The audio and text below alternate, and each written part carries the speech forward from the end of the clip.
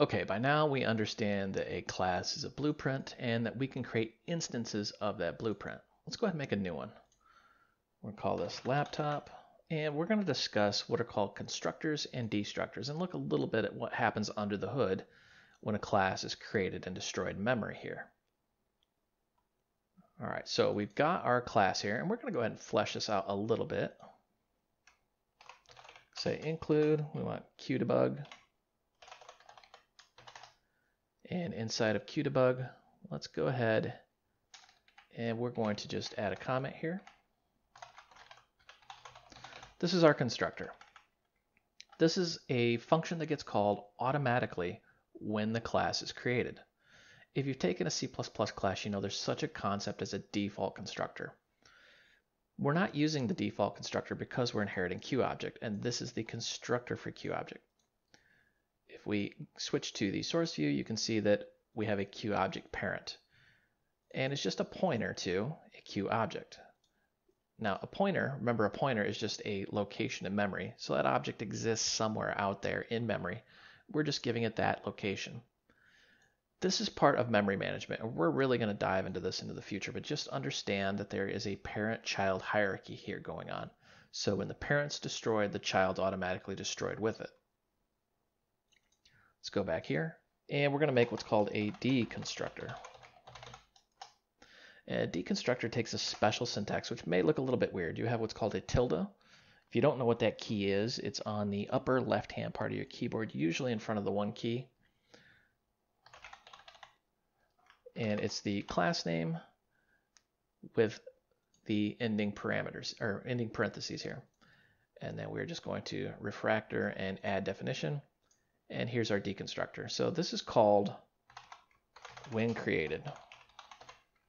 And this is called when destroyed. Hence constructor, deconstructor. So why would you need these things? Well, it's actually pretty simple. You need them so that you know the lifespan of your object in memory. Let's say, for example, you're opening like a TCP socket to a server or a file or a database connection. You may want to actually open that up when it's created. And if your class is destroyed, you're going to want to free those resources up. Remember, C++ is very powerful, but at the same time very stupid in the sense that you have to tell it exactly what you want it to do. All right, let's go back into our header here, and let's just add some things in. We're going to say int weight, qstring, name. We're just making some variables.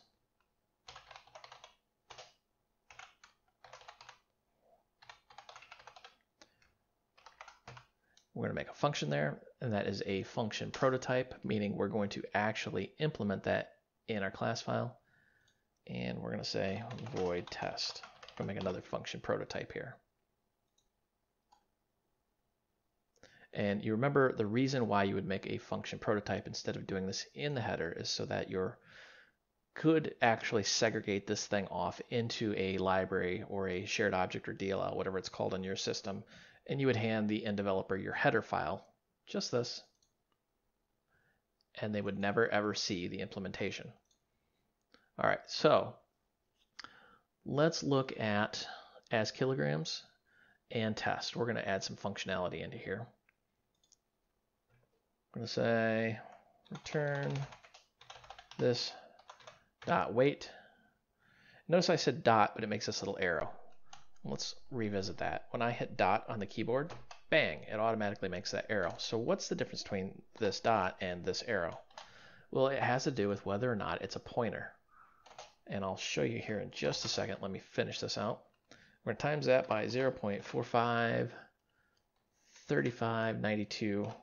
No, I'm not a genius. I have that written in my notes.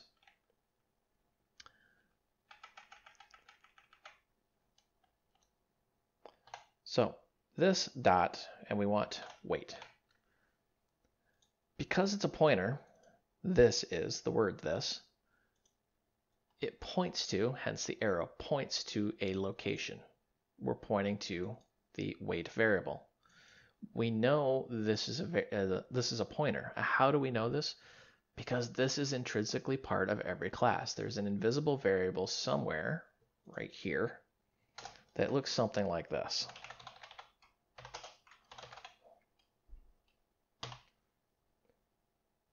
So really what it's saying is take this class, make a pointer, call the variable this, and it literally points to this object, which is why it's called this.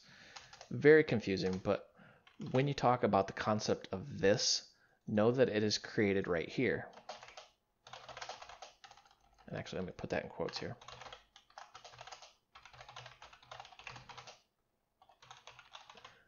This is automatically created for us. So we can say things like this.name and then set it to something. Remember, you can create multiple instances of this blueprint. So this is the current instance you're working on. That'll be readily apparent here in just a minute, but let me finish this up real quick. We're going to say qinfo this and name, and we want as kilograms. So really all we're doing for our test function here is we're saying qinfo, so we're going to send some information out on the screen. We're going to say this, remember this is a pointer, so it'll give us the memory location, the name variable, and then we're going to return a double from as kilograms. Let's go ahead and go in here and let's change our constructor around a little bit. What we want to do here is be able to name these laptops. So we're going to say qstring name. Whoops.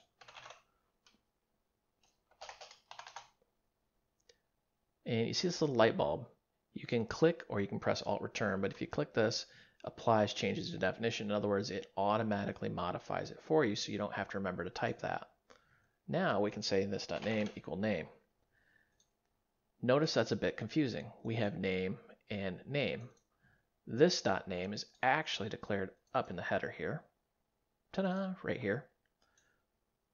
However, name for the function is different. They're two different variables. And you determine that by saying this.name. If you did something like this, notice how the color changed, and well, it's a gamble which one's actually going to change. So when in doubt, and you have a naming conflict, always use this. Now that we have this in there, let's go ahead and just put in some info so we can see what's going on.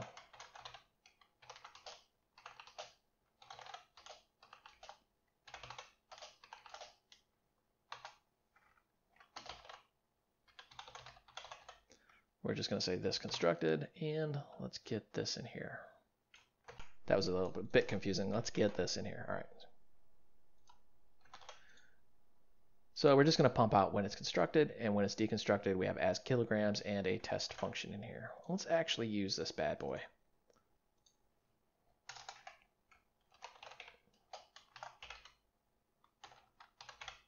So we're going to use our laptop header, and let's make a laptop. I'm going to call this one mine. And this is how we access our constructor. We just use the parentheses. And you can see we have a pointer to a Q object, which is a null pointer, which means there's nothing there. Sounds a little confusing. And what we can do is just enter a 0, meaning there's nothing. And let's give it a name. Now you may be saying, now wait a minute, 0 and nothing are two different things from our last couple videos. Well, that's actually true. A null pointer, when it's set to 0, means there's just nothing there. Null pointer and 0 are pretty much the same thing because a pointer is a memory location. So if you say 0, that means there's no location in memory.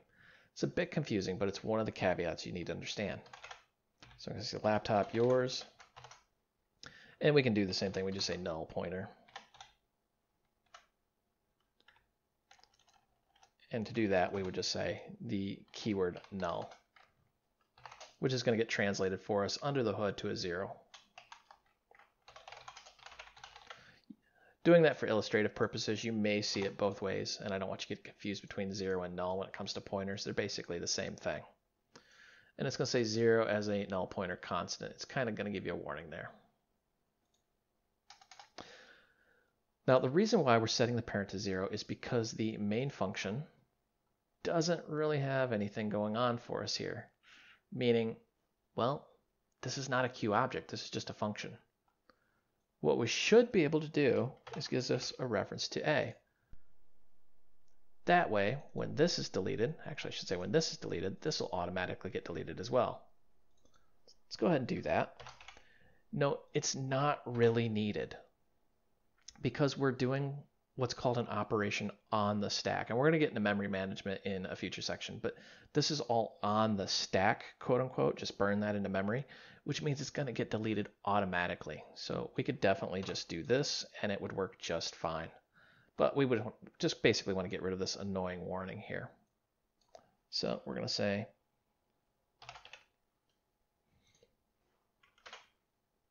now, if you're wondering what type of object, you notice how we used a Q-core application, can we reference into this? Well, anything that is a subclass or inherits Q object. And because we know that the class, the Q-core application, is a Q object class, see, inherits Q object, we can use that. That's why Q object is so fundamental to understand, because everything, almost everything, inherits off Q object. You can do some amazing things with it. So we're going to say mine.weight, and I want my laptop to be nice and light because I travel. Yours, and let's see, yours is a bit heavier because you like to do like online gaming or something. I like to do online gaming, don't get me wrong, but you're going to have a heavier laptop.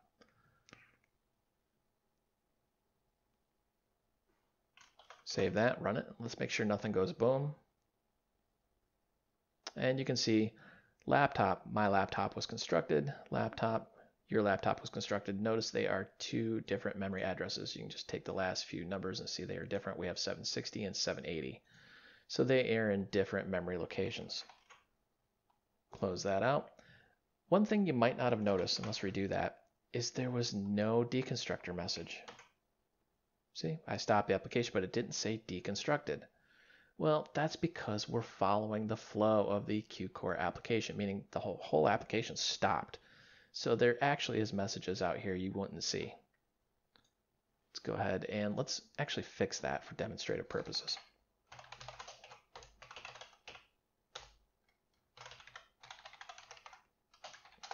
Put this here and let's move this up here like this.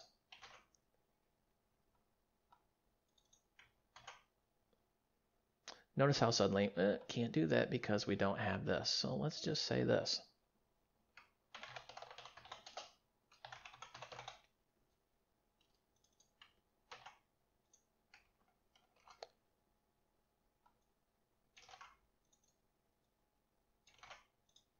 Move that around and let's go ahead and call this.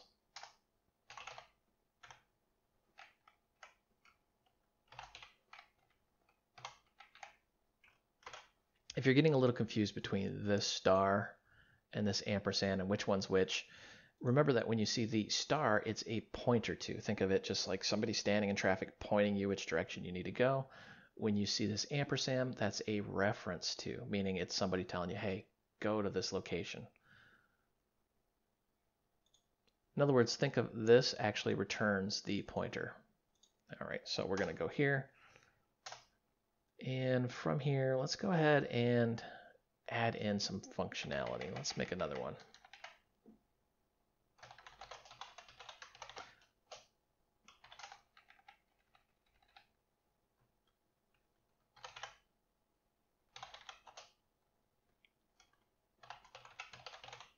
So we've got a laptop in here, and we're going to say machine.test.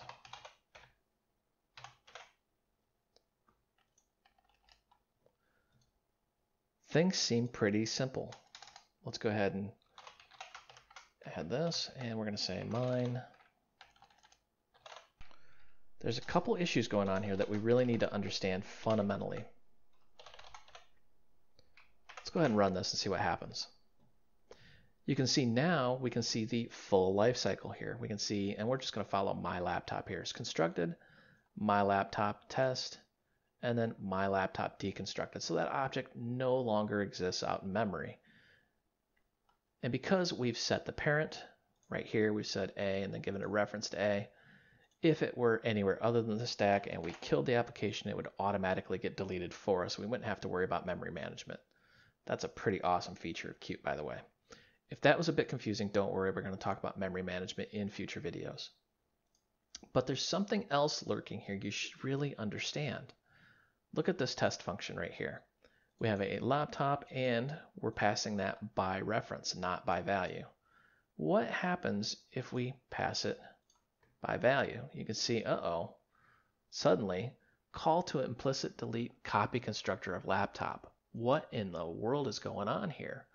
Well, its QObject has been explicitly marked deleted here. Note passing an argument to the parameter machine. Basically what we're saying here is this object no longer exists because the stack will delete it.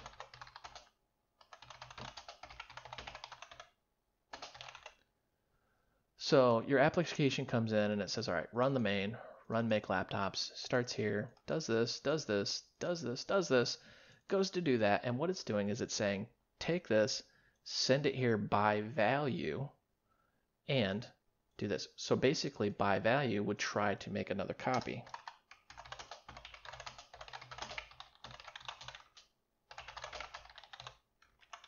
Which is a big no-no with QObject. QObjects don't like to be copied. So what we're going to do here is just add that in by reference, and then suddenly everything works as expected. So let's try to run this and see what would happen. As you guessed, we get a big fat crash, meaning the compiler's not even going to let it happen. And we get this very hard to decipher thing that says QObject has been explicitly marked deleted here, and we're trying to figure out what's going on. And if you click on it, you get this, which is not helpful at all. But you can see right here, Q disable copy. What that means is you cannot copy a QObject. Let's just scroll all the way up here. You can see there's a lot going on.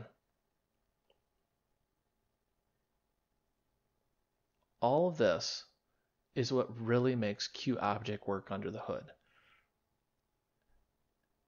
And because you can't copy a QObject, you avoid a lot of common pitfalls. That's one of the powerful features of Qt. This Qt disable copy will save you a ton of headaches. It may seem like kind of a pain that you have to remember to do this with your code, but you're going to avoid a lot of memory management issues in the future. Let's go ahead and fix this. And let's run it. Everything works as expected.